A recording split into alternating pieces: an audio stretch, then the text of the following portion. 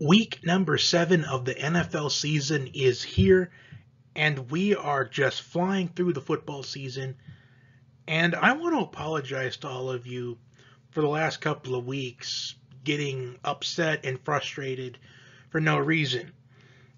I like to make predictions, and I like to, do the best every single week. But I come to realize that it's not me just struggling. It's just the fact that the NFL has just been so competitive this season.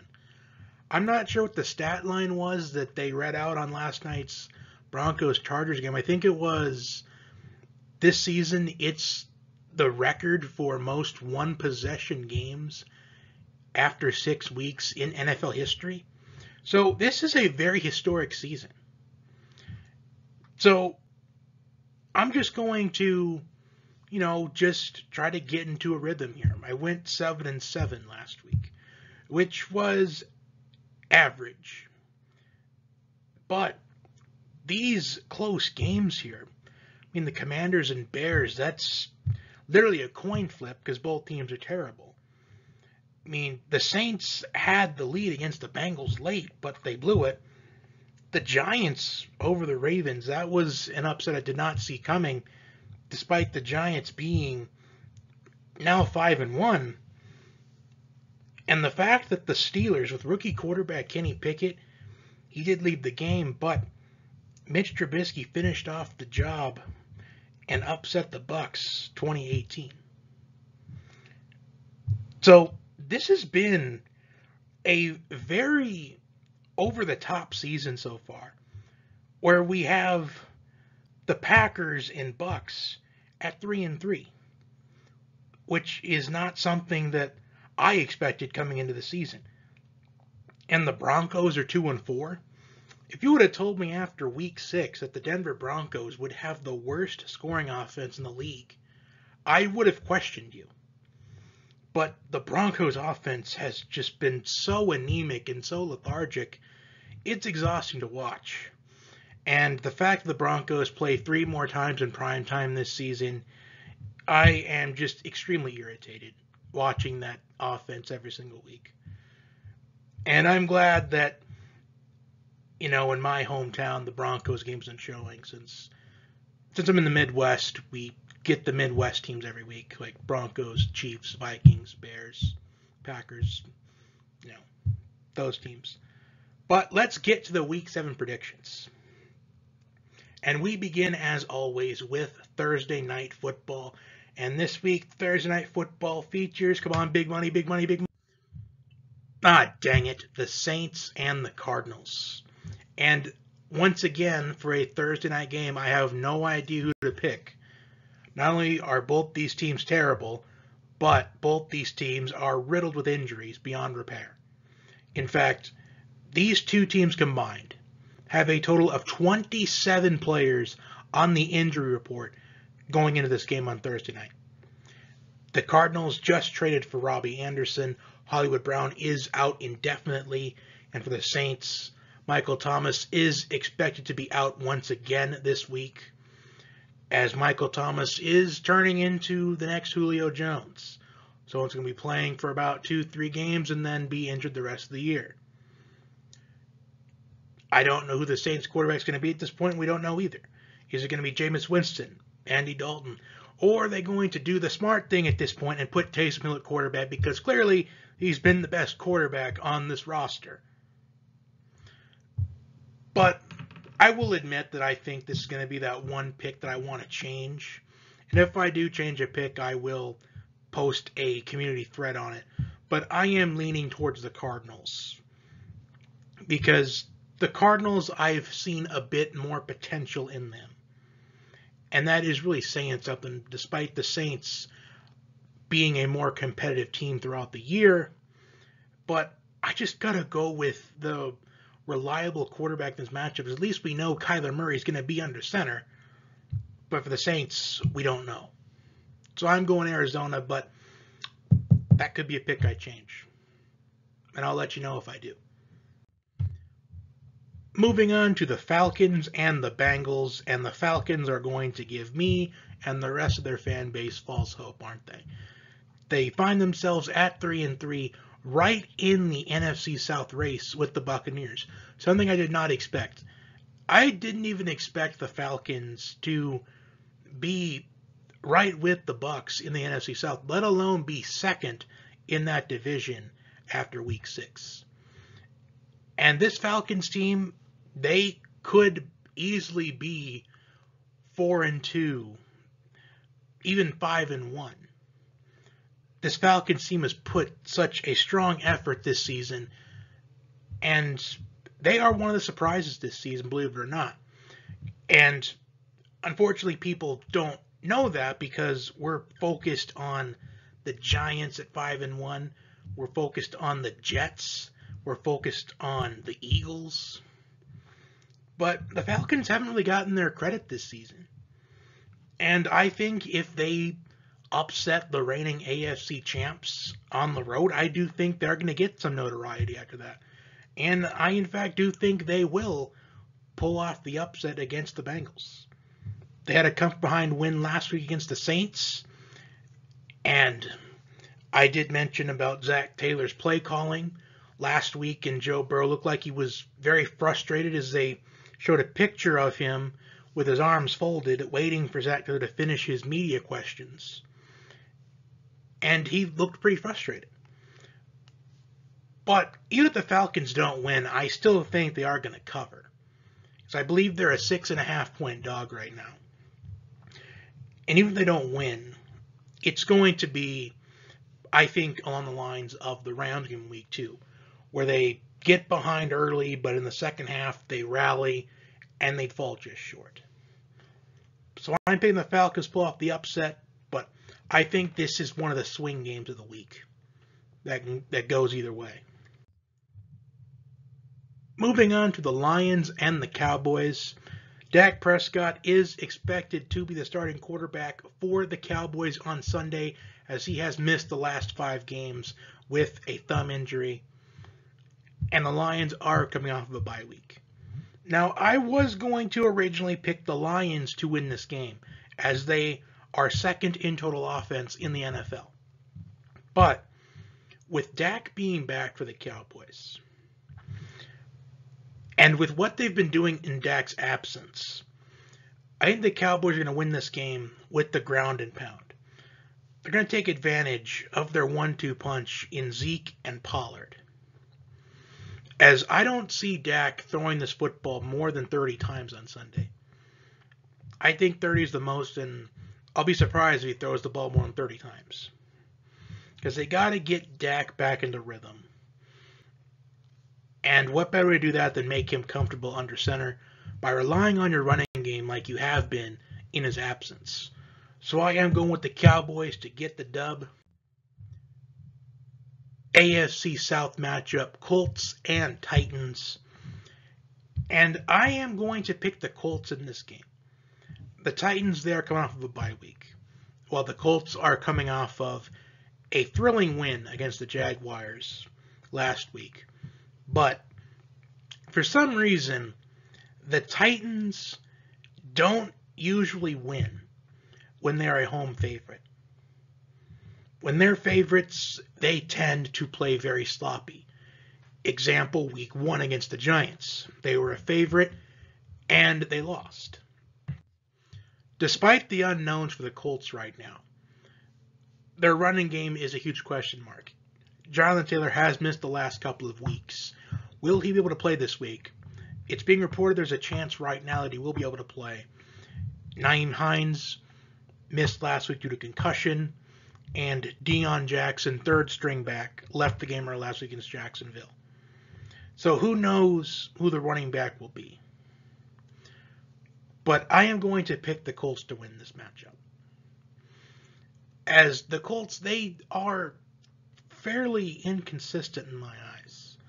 One week, they're beating the Chiefs, a legitimate threat to win the Super Bowl. And then the next, they end up winning a sloppy game in overtime, and they have to win the last minute against Jacksonville. Matt Ryan has been the most sacked quarterback in the NFL so far this season, and he leads the league in interceptions. So I have a feeling that this could be a potential breakout game for Matt Ryan.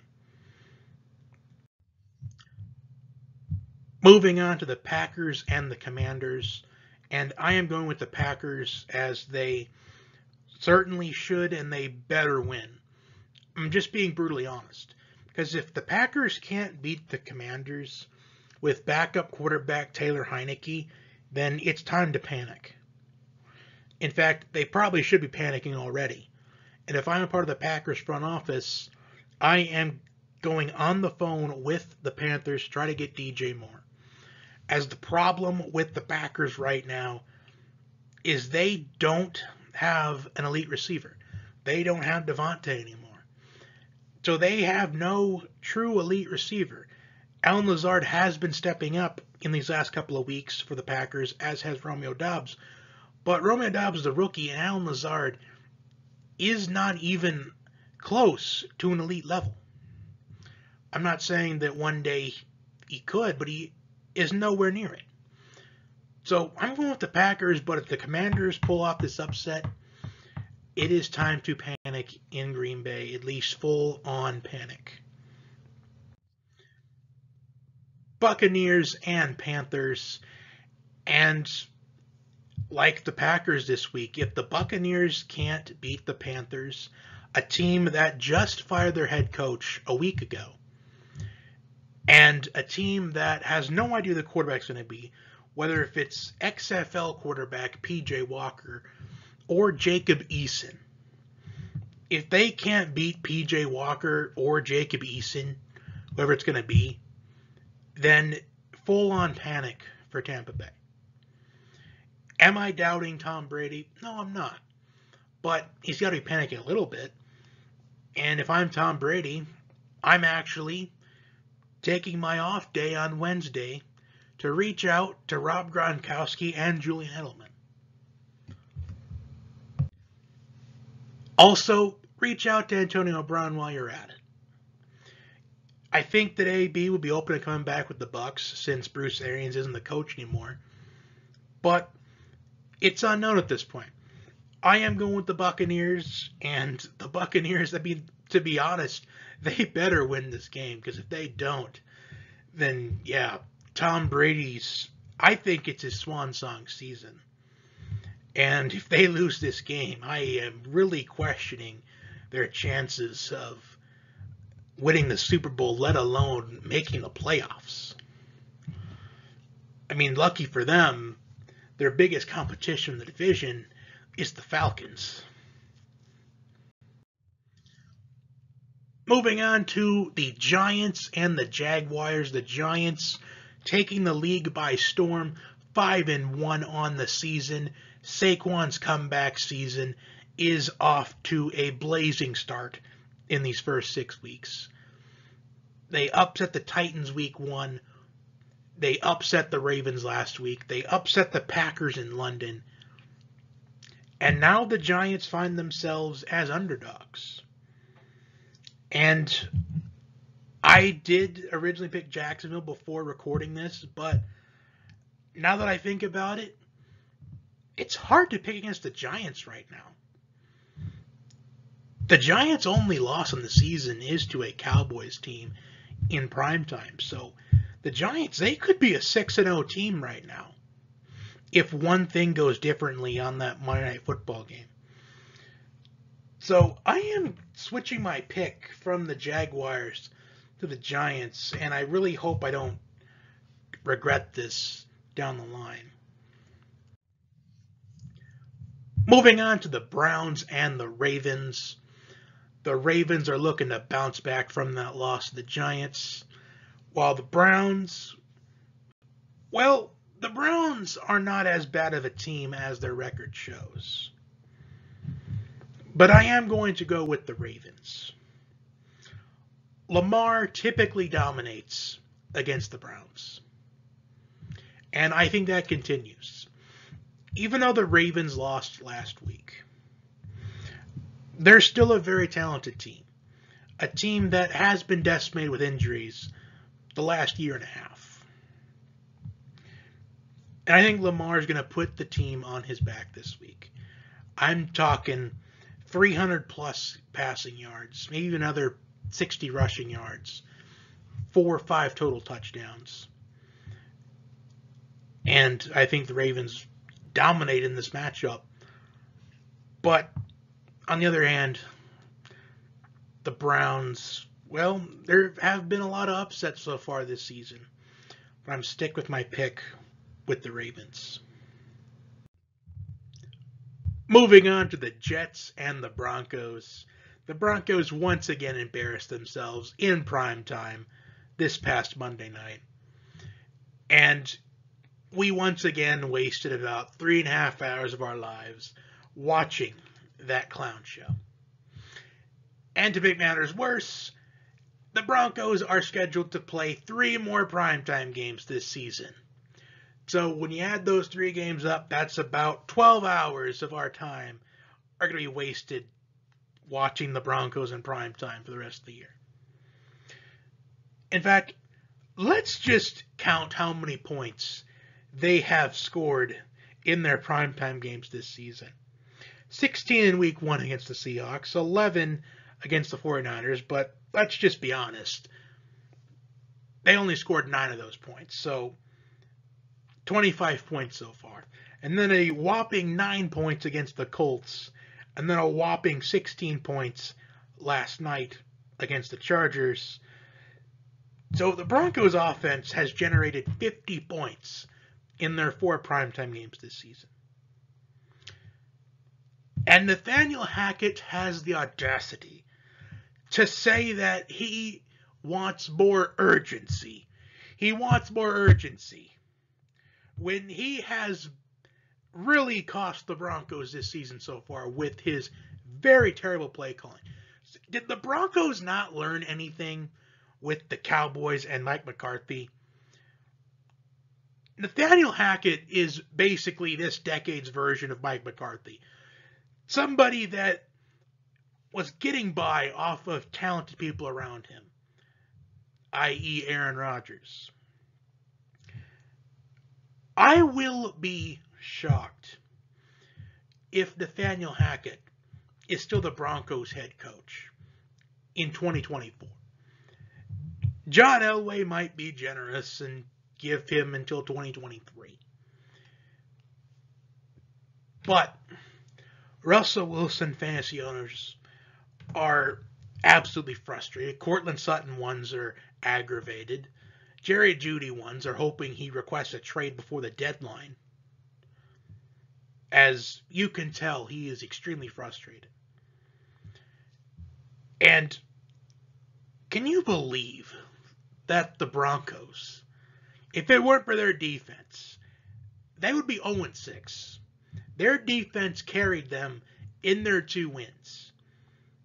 So if the Broncos just had an average defense, they would be 0-6. And they have no future, essentially.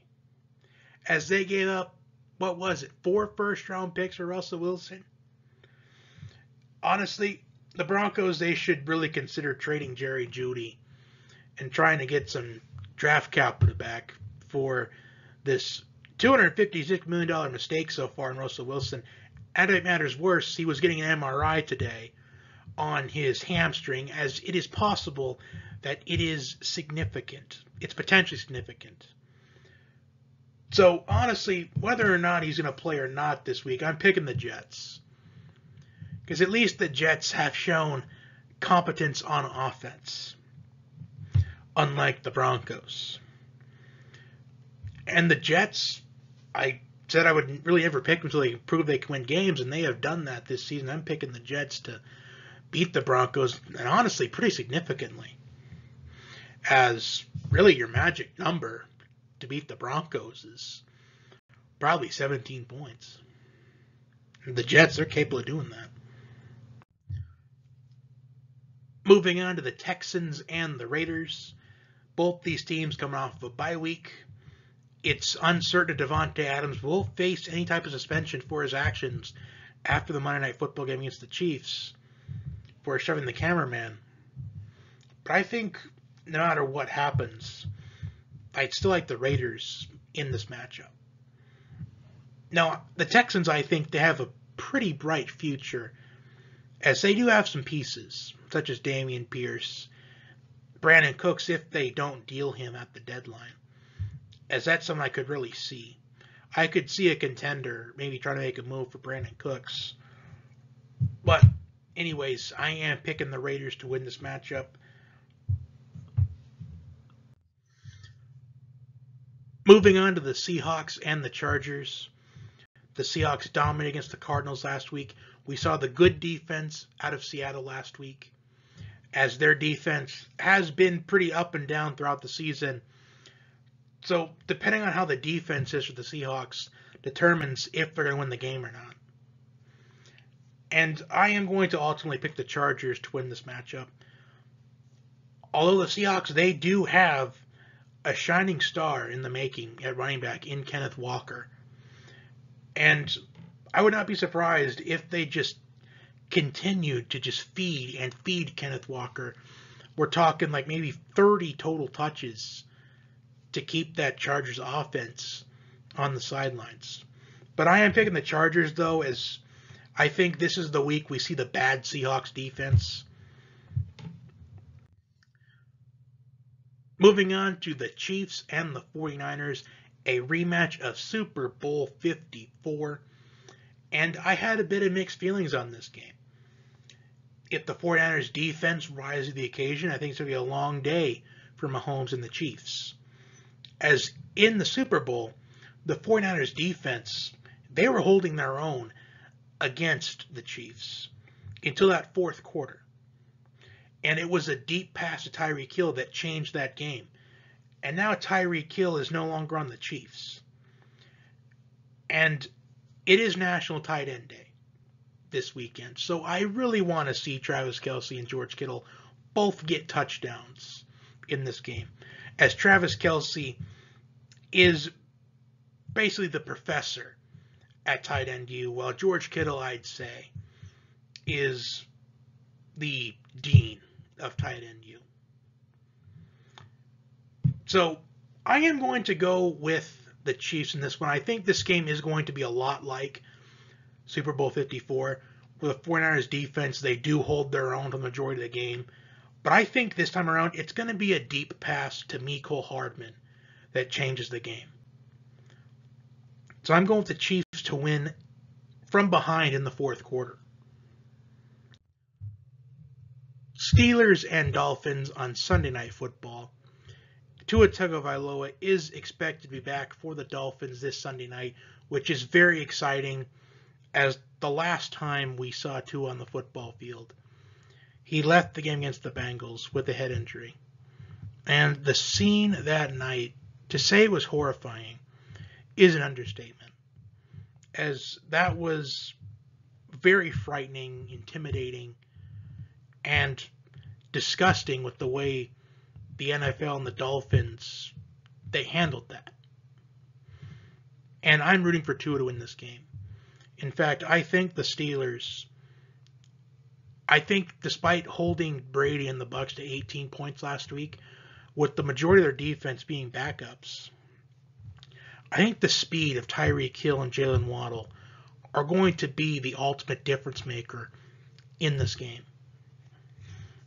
As this Steelers defense, I'd say it's fairly inconsistent, like the Seahawks defense.